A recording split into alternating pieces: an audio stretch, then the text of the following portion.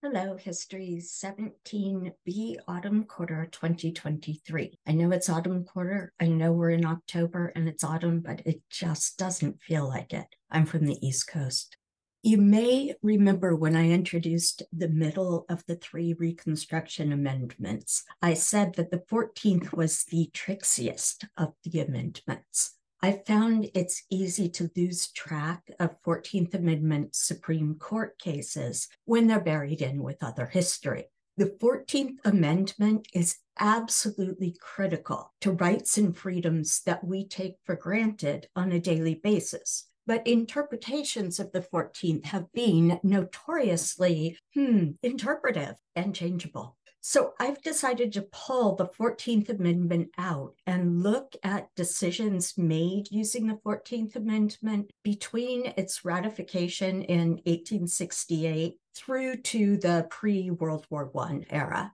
This means that this mini module covers the extended period of both modules B and C. Rather than the usual outline, I've given you a list of the cases I will cover in this lecture and their generally accepted meaning, given that some of these have already been reinterpreted and others have been sort of taken for granted. One of the big themes of second half American history, in other words, 17B, is the expansion of everything, including the role, size, and complexity of the federal government. As I go through these cases, think about the changes happening on the ground that you've learned about so far. As a quick review, Congress had already been developing the 14th Amendment when they passed the Civil Rights Act of 1866. They were under no illusions that white Southerners were going to comply with civil rights for Black Americans. Released in 1866, but not ratified by enough states to pass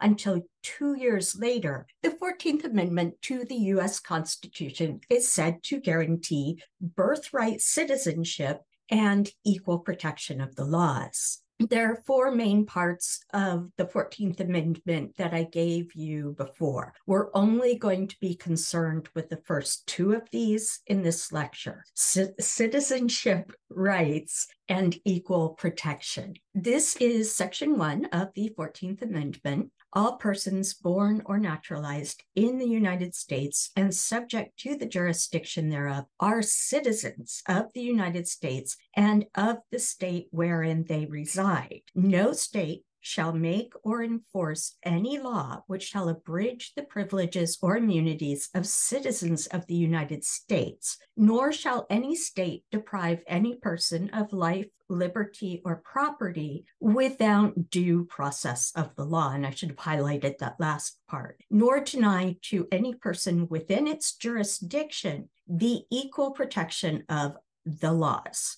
Note that states cannot mess with the rights of citizens, but citizens in the state who happen to have greater social and economic power are not literally held back here. They're not literally written in. Section 2 basically says that if a state restricts the right to vote, it will get fewer representatives in Congress. And for this one, I won't read the whole thing, just the highlighted parts. Representatives shall be apportioned, counting the whole number of persons in each state, excluding Indians not taxed. When the right to vote is denied any male, representation shall be reduced. Note that Indians do not count as full citizens with representation in the federal government. Now that you have had Lecture 7 for context, I can expand on this more by saying that if Native Americans accepted assimilation on the terms of the U.S. government to white America,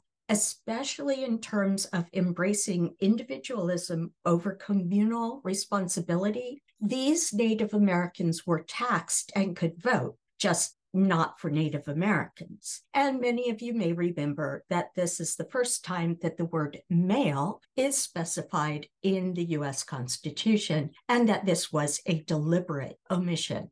Here we have 14 April 1873, the slaughterhouse cases. The slaughterhouse cases show the difficulty fairly immediate in this case of interpreting laws with one thing clearly in mind, but written to try to apply over as yet unforeseen circumstances. The Supreme Court's decision in the slaughterhouse cases was its first major decision interpreting the 14th Amendment. The plaintiffs, an association of white butchers in New Orleans, sued the defendant after Louisiana gave the defendant, Crescent City Livestock Landing and Slaughterhouse Company, a monopoly over the slaughtering business in New Orleans. Now, Louisiana did this because the blood and other waste associated with the current slaughterhouses was going directly into the water supply of New Orleans. The newly built Crescent City facility was situated so that its waste did not pollute the New Orleans water supply. The agreement was that Crescent City would rent space to other butchers so that there would not be a full monopoly. The plaintiffs argued that forcing the butchers to give up their businesses and operate in the defendant's slaughterhouse was, quote, involuntary servitude under the 13th Amendment, and that it violated their, quote, privileges or immunities as U.S. citizens under the 14th Amendment, including the right to earn a living in an ordinary calling of their choosing. They also argued that it violated their rights to due process and equal protection. The Supreme Court rejected the butchers' challenge and upheld the Louisiana law. The court held that the 13th Amendment did not apply because it was addressed only to actual slavery. That part of the decision is fairly straightforward. But the court also ruled that in the case of the 14th Amendment, the privileges or immunities clause applied only to federal citizenship rights, not to state citizenship rights. They made those things separate things. This holding or ruling had the effect of dramatically narrowing the application of the 14th Amendment, especially the Privileges and Immunities Clause. The devil is in the details of how the court made their decision, which reads, in part, that a decision in favor of the plaintiffs, the polluting butchers, would have, and the highlighted part here, would have the effect of so great a departure from the structure and spirit of our institutions is to fetter and degrade the state governments by subjecting them to the control of Congress. So the issue here was one of federal power.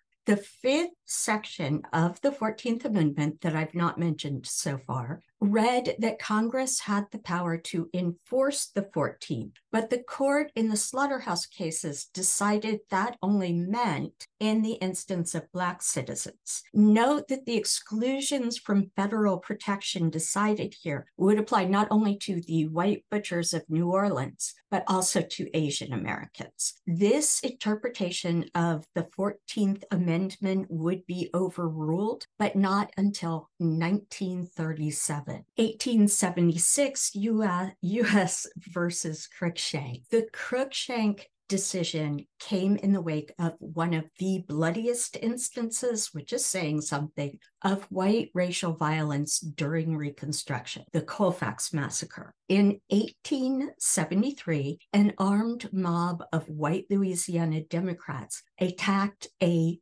courthouse that was held by newly elected Republican office holders, most of them Black. More than 100 African Americans were killed, many while fleeing or surrendering. You will see this, the Colfax Massacre, like the massacre of Chinese coal miners, called a riot, the Colfax Riot, as if there were two equal sides. That was very much not the case. The Evansville Journal article that you see up here that I put on the slide got it right at the time and called it a massacre. Prosecutors managed to get convictions for murder and conspiracy for only 3 of the white men involved in the mob. Those men then appealed to the Supreme Court, and things got worse. You may recall that I pointed out the wording of no state shall when I introduced Section 1 of the 14th Amendment initially, and also earlier in this lecture. And we've seen that the Slaughterhouse decision had already begun to chip away at federal enforcement of 14th Amendment rights.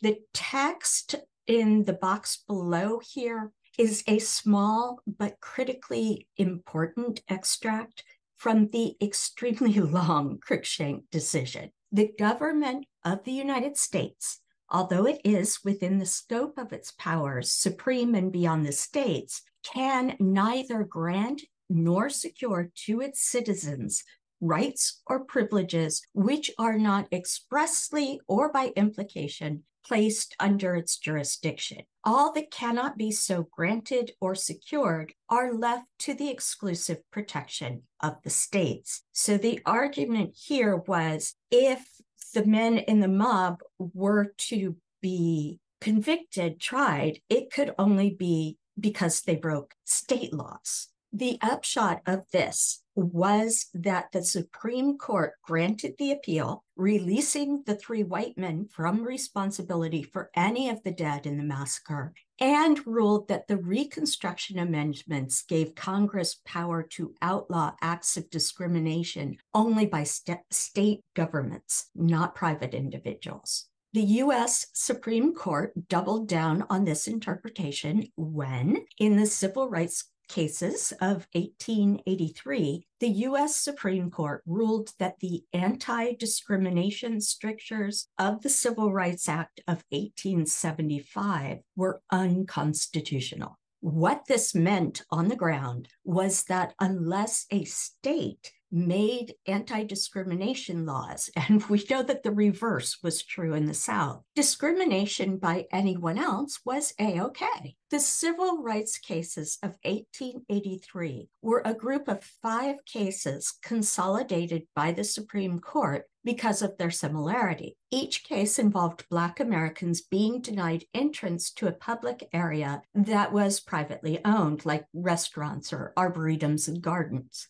According to the Civil Rights Act of 1875, it was illegal to discriminate against citizens based on their race. And you would think that that's what the 14th Amendment says. In an 8-1 decision, the Supreme Court of the time ruled that this act unconstitutional and proclaimed that private business owners should have the right to regulate who has access to their business. According to the ruling, the federal government could not make private business owners serve Black patrons. The reasoning was that the act was not backed by the 13th or 14th Amendments, although it explicitly was. 1886 Santa Clara County versus Southern Pacific Railroad. I am not going to get into the nitty-gritty of the Southern Pacific decision because it was a complicated tax case stemming from a California law that stated railroads could not deduct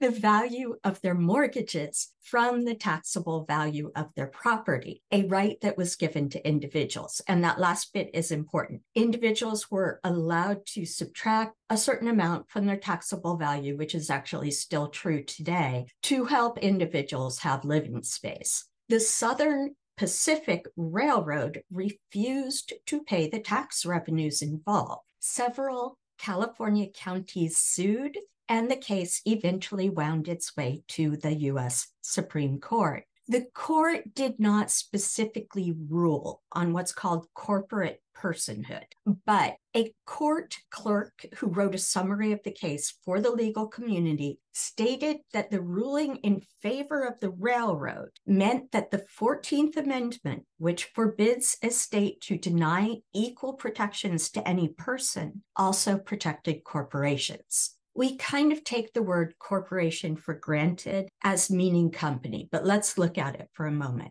Corporation comes from the Latin corpus, meaning body. Incorporation turns a company into a body that is considered a person in many respects in the eyes of the law. Corporations must pay taxes and follow laws. The meaning legally authorized entity, artificial person created by law from a group or succession of persons, such as municipal governments and modern business companies, dates back to the 1610s. So again, this is a law made in a different world with something very different in mind, and also not in the United States. The way that the comment on the Southern Pacific case was worded, corporations not only had to follow the same rules as individual citizens, they got the same benefits and privileges. In this case, Southern Pacific got a benefit that was meant to ease the financial burden on city residents, although the railroads, as we have seen, were companies that were in the city for the express purpose of making money, not struggling to pay for a place to live. The comment that set this precedent was practically a footnote, but it has since taken on the status of settled law. 1896, Plessy versus Ferguson. Many people know about the Plessy versus Ferguson case as the separate but equal ruling, and that it involved a Black man in Louisiana arrested for riding in a whites-only railroad car. This is all true, but it does Plessy and those who worked with him a disservice by making it seem like Homer Plessy just happened to be the poor guy arrested at the time, obscuring much of his actual investment point and goal. This man on the slide is often identified as Homer Plessy, but he is in fact PBS Pinchback, who served as Louisiana governor in the 1870s before the end of Reconstruction. So why is this confusion between Plessy and Pinchback so common? Part of it is that we don't have pictures of Plessy, but Pinchback and Plessy were both classified by Louisiana as Black. This image on the screen here also is not Plessy. This man is Arnold Bertineau, who was also classified as Black by Louisiana. In fact, if late 19th century Louisiana had my 23andMe results, I would be classified as Black, having an ancestor about the same number of generations before me as Plessy and Bertineau. Now, obviously, I have grown up with 100% white Karen privilege. So why am I bringing this up? Because Bertineau and Plessy, along with others, were part of a group that filed case after case in an attempt to make the point that the only reason for legislation segregating schools and transportation was to create a social class who could be denied their rights and privileges.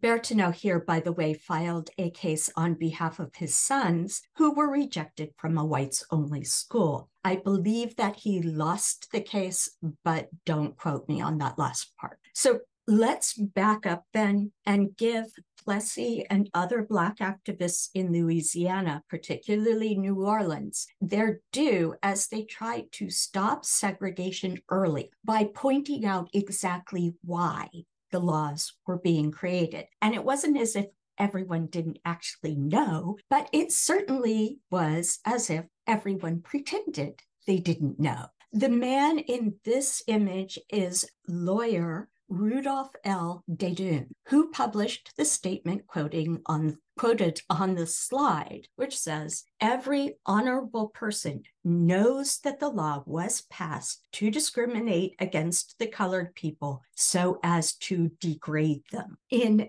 1886, Dedune here and Plessy joined others to found the Justice Protective Educational and Social Club to work to ensure, as they stated, that, quote, "our rights as citizens of the state and of the United States are protected and respected." Homer Plessy was vice president of this group. In 1889, Louis A. Martinet, along with other members of the Justice Protective Educational and Social Club, founded the newspaper, The Crusader. The quote from Dedune in the last slide was published in The Crusader. The Crusader spoke out against violence and discriminatory treatment toward Black people. It denounced efforts to make distinctions between the races, arguing that Louisiana's highly mixed population made this unfeasible and put lie to the idea of segregation.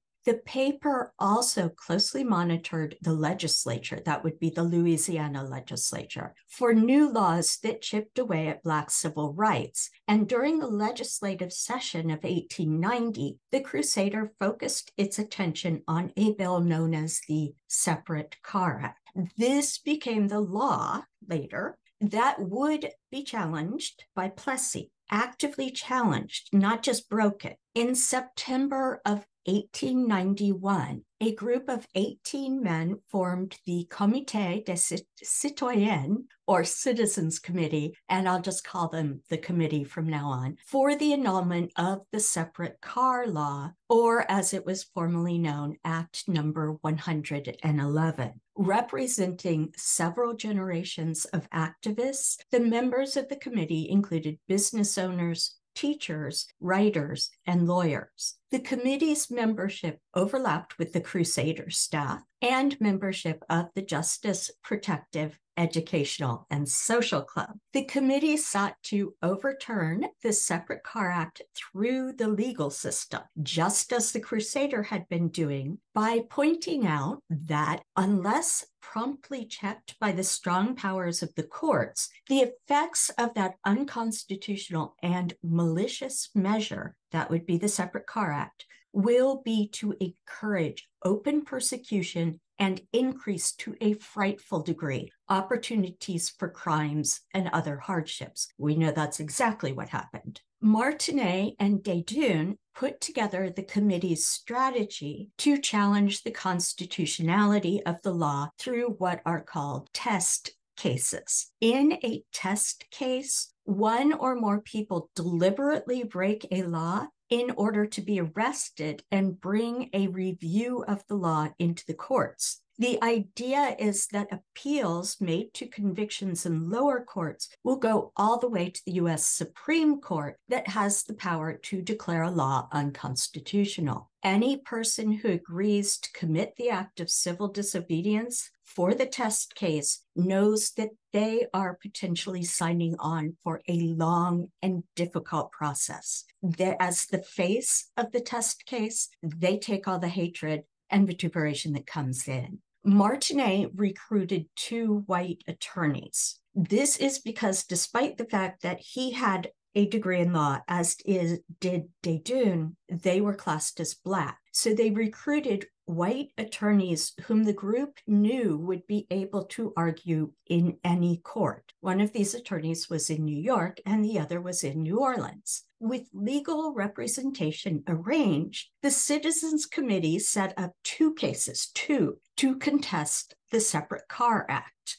The first case involved the planned arrest of Desdunes' son, Daniel, and you can see him on the slide, on an interstate train trip. The fact that this first case was an interstate trip, meaning that it involved movement between Louisiana and another state, is important. The Citizens Committee made arrangements with the Louisiana and Nashville Railroad in advance. Now, if you're surprised that the railroad was on the side of the people protesting the Separate Car Act, unhappy with the financial burden of running 2 separate cars, the company agreed to participate. The committee then hired private detectives to make the arrest. Daniel Desdunes' case came before Judge John Ferguson in Louisiana, who dismissed the charges in July, citing a recent decision in a Louisiana Supreme Court case. Judge Ferguson ruled that regulation of interstate travel fell under the federal government's domain, and therefore the Separate Car Act could not be applied to interstate trips.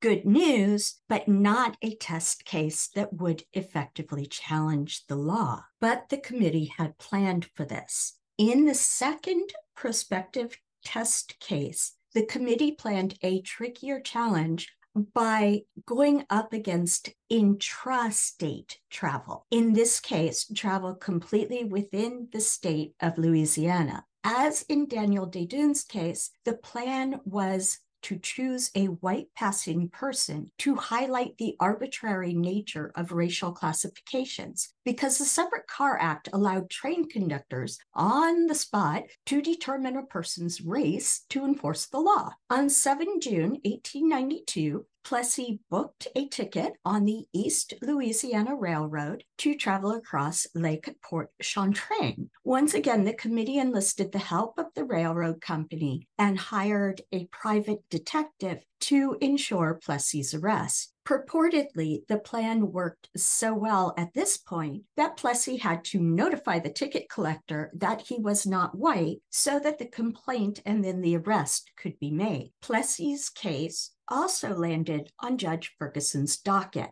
The Citizens Committee attorney in the case asked that the charges against his client, Plessy in this case, be dismissed, arguing that the Separate Car Act violated the 14th Amendment by making, quote, invidious distinction and discrimination based on race. It's hard to argue against that. This time, Judge Ferguson denied the argument. In November, he ruled that for travel within Louisiana, the Separate Car Act remained constitutional because equal accommodations were provided to white and Black passengers. Plessy's legal team immediately appealed, sending the case before the Louisiana Supreme Court. As the Citizens Committee expected, the justices handed down a decision against Plessy and in favor of the state. This meant that the case could be appealed to the U.S. Supreme Court. If you just scan the part of the newspaper I show here, you will see that it mentions other similar cases that were going or had gone through lower courts. Louisiana was not alone in creating Jim Crow laws, so a decision by the U.S. Supreme Court would be taken as law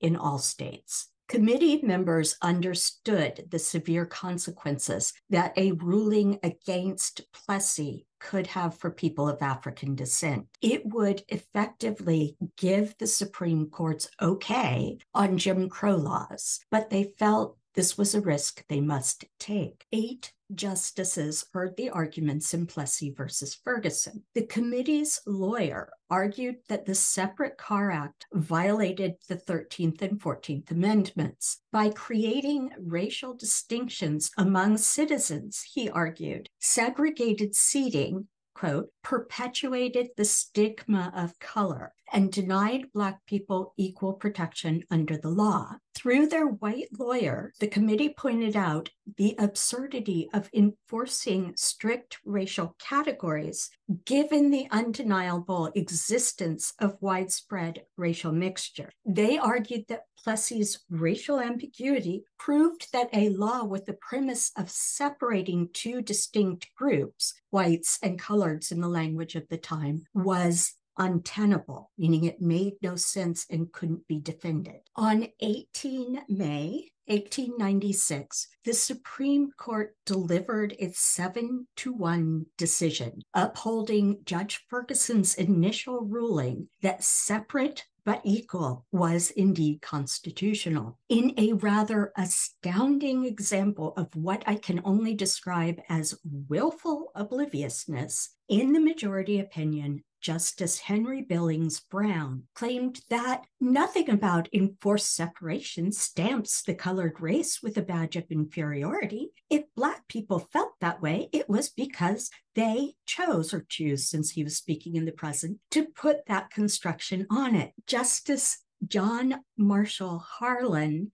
delivered the sole vote in favor of Plessy. In his dissent, Harlan disagreed with the majority's narrow interpretation of the 13th and 14th Amendments, writing that, quote, if enforced according to their true intent and meaning, the amendments will protect all the civil rights that pertain to freedom and citizenship. Furthermore, he argued that the Separate Car Act puts the brand of servitude and degradation upon a large class of our fellow citizens, our equals before the law, which was, of course, precisely what these laws were intended to do, regardless of what the majority pretended in this case. The Plessy decision was monumental in a bad way, as was the seemingly endless struggle that came after. We will see civil disobedience in the pursuit of civil rights come up over and over in this class, not to mention in the America around you now. This is one of the reasons that I felt it was important to present this in a lecture dedicated to the 14th Amendment. I'm planning to do another 14th Amendment lecture covering up to the end of the 20th century, sometime closer to the end of this course. But I will bring up now that when the Supreme Court finally got around to ruling against separate but equal, in other words, overturning Plessy, they did it on the basis of separate could never be equal, not on the basis of it's wrong to separate people arbitrarily and then make a hierarchy out of that. This next case is a bit more heartening. 1898, Wong Kim Ark. In 1898, the Supreme Court affirmed the principle that children born on American soil are U.S. citizens, regardless of their parents' status, and that this applied to a broader group than people with African descent. Wong Kim Ark was born in San Francisco to Chinese parents. And as you are aware, by this time, anyone from China was prohibited by law from becoming a U.S. citizen. So Wong Kim Ark's parents were permanently non-citizens, but he was born in the U.S. The court ruled that birth in the U.S. outweighed other factors, such as the parent's status and conferred citizenship. The last case that we will look at here is Lochner v. New York, which goes to a topic that we have been considering all along with the rise of large-scale industrial production, the supposed freedom to negotiate a work contract. The Lochner case involved legal protections for workers, which were a new thing in the United States in the early 1900s. Lochner, a bakery owner in New York, was convicted of violating the New York Bake Shop Act, which prohibited bakers from being made to work more than 10 hours in one day and more than 60 hours in a week. The Supreme Court, in a 5-4 decision, held that the New York Bake Shop Act protecting workers was unconstitutional. The court construed the law as an absolute interference with, quote, the right of contract between the employer and employees. And then the court declared that, quote, the general right to make a contract in relation to his business is part of the liberty of the individual protected by the 14th Amendment of the Federal Constitution. The 14th Amendment's Due Process Clause prohibits states from depriving any person of life, liberty, or property without due process of the law. To the U.S. Supreme Court in 1905, the right to buy and sell labor, not people, but labor through contract was a liberty of the individual protected under the amendment. And just a quick note to say, I just keep saying the Supreme Court. You know that the Supreme Court changes membership over time because justices die. But unlike the presidency or senatorship, an appointment to the Supreme Court is an appointment for life. So change in the court tends to lag change in ideas in the bigger society. Key points for Lecture 8. Since it was written as one of the Reconstruction Amendments meant to secure the rights of Black people after the Civil War, the 14th Amendment to the U.S. Constitution has been interpreted and reinterpreted in major cases involving the rights of individuals. Keep an eye on the 14th Amendment, both in history and in the present. It's in the news now. It's been in the news for the last decades. The coda in this lecture addresses an astute question from a student, which I'm giving in edited form here. They said, I had always thought abolitionism was mainly due to enslavement being an obvious extreme civil rights issue. But in consideration of the average view white people had in the United States on Black folks, it made me think that this was not the case. Was being anti-slavery for the Republicans of the North more about disadvantaging the Southerners than prioritizing the civil rights of enslaved people? The answer is, in many cases, once the Civil War started, yes, that was the motivation, the latter one, the sticking it to the South one. But the full answer is, of course, complicated by the diversity of reasons that people had for supporting abolition of slavery in the US. I want to make it clear that the CODA is not making assumptions about the student who asked the question, which is a good one, but a broad response because many people, students and others, seem surprised by the virulence of racism in the North, both before and after the Civil War. On the slide, you see a congressman's support for the Civil Rights Act of 1874, which did pass at the time in 1875, but which was negated by the Supreme Court in 1883 following the Cruikshank decision, as we saw in this lecture. South Carolina Representative to the U.S. Congress, Robert B. Elliott, wrote, "This bill does not seek to confer new rights, but simply to prevent and forbid inequality and discrimination on account of race, color, or previous condition of servitude. It will determine the civil status not only of the Negro, as he wrote it there, but of any other class of citizens who may feel themselves discriminated against." Spot on, right? One of the first things, going back to abolition, one of the first things I will point out is that many abolitionists were Black. Textbooks tend to include people like Frederick Douglass and Sojourner Truth, but the presentation, usually unintentionally, does not focus on Black abolitionists as a group on their own account. Whether intended or not, the effect is often to make Black abolitionists seem like a small side group to white abolitionists, and this is absolutely wrong. White abolitionists gave assistance to Black abolitionists, not the other way around. And the motivation of Black abolitionists was quite clearly to end a massive human rights violation that was accepted as a part of life in the United States. I often hear, not so much from UCD students, I'm happy to say, but I hear outside that slavery has been around forever. And so what happened in the US wasn't out of keeping. The problem with this is that it tries to naturalize slavery in the United States, but it is not an apt comparison. No other part of the world had a system of heritable, racialized chattel slavery that bound generation after generation with no hope of escape. So this phrase, heritable, racialized chattel slavery. Slavery, I think you know, chattel means object. So it's to treat enslaved people in the law as objects. Heritable, racialized. If you take the 17A half of the course, if you take my 72A next quarter, the laws that were written early on in colonial North America deliberately enslaved the children of a woman who was enslaved. That meant her children in perpetuity could never be free. With that in mind, there were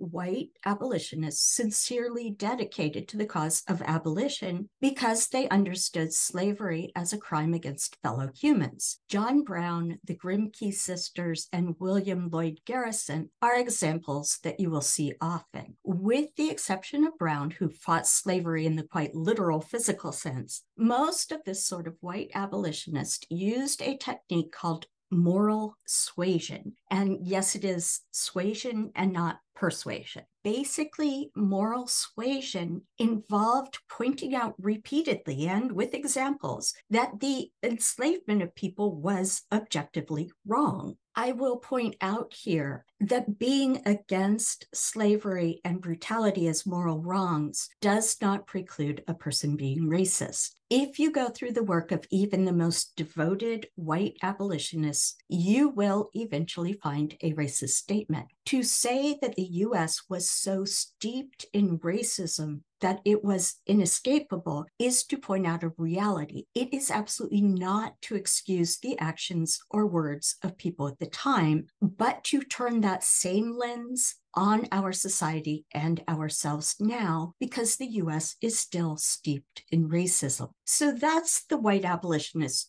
who made ending slavery their life cause. But there were many white people who were against slavery for economic reasons. White industrialists did not want an enslaved workforce that they would need to maintain. Immigrants were pouring into the US, and it was more cost efficient to the industries to pay the immigrants super low wages and just replace them with fresh workers on a regular basis. White workers were against slavery because it brought down their wages, or they believed that it would do so. A prime example of this was the so-called Free Soil Party that was active in the actions over the free versus slave states that preceded the American Civil War. Most free soilers were extremely racist. It literally was the soil, the new states, that they wanted to be free of slavery. The motivation was not the situation of enslaved people. For a brief time, there was actually a free soil party as opposed to just active free soilers. And the political party's motto was free soil, free speech, free labor, and free men. The Free Soilers nominated Martin Van Buren for president. In contrast to abolitionists who opposed slavery on moral grounds, most Free Soilers opposed slavery because they felt that white laborers should not have to compete with nor be, quote, degraded by the presence of enslaved Black people in the new territories. In fact, a plank, or one of the central goals of the party, a plank to include Black suffrage in the party platform, was voted down by the Free Soilers. In representing anti-slavery as an issue of self-interest to whites, Free Soilism actually did what all the moral suasion in the world was not able to do. And it made anti-slavery for the first time a viable political movement in the North. We discussed in live lecture the fact that political arguments are complicated by the fact that people use words that may strictly mean the same thing in a dictionary, but by which the speakers actually mean quite different things. Independence, freedom, abolition, and civil rights had a very different meaning in practical terms for the Black members of Congress shown on the slide than the words had for many of their white colleagues. And this also goes to the failure of Reconstruction.